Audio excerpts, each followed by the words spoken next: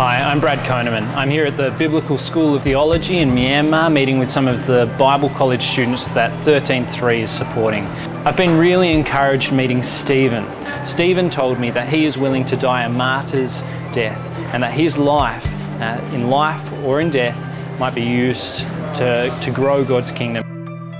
My name is Stephen and I come from Chin Hills.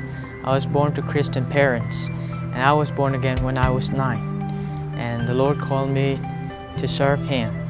And I believe God will reach the whole Myanmar with His gospel not many days from now. We have a great heart for the lost and we depend on God. We walk on foot, we travel here and there in the sun, in the rain, and we share the gospel as much as we can so that people will believe Lord Jesus Christ as their Savior and Lord. Because without hearing the word, there's no way for them to be saved. Their main religion is Buddhism, and many people are very strong in their religion. But as Jesus says, the harvest truly is reap, but the laborers are so few. So pray to the Lord of the harvest that He might send many laborers in the fields. There are people among all the people who are ready to be harvested, who are ready to receive the gospel. If somebody goes and tells about Jesus, they are ready to receive Christ.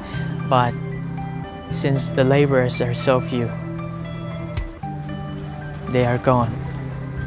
We pray that God will use us to bring light into this dark country.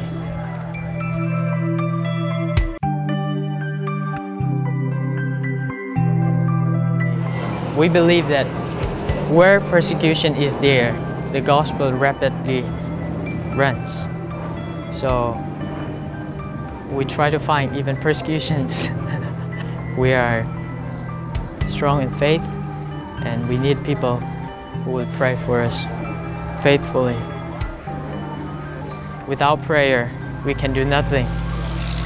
So prayer, no power. And we need to pray for others. And people need to pray for us so that we can do the work of God more effectively for the glory of God.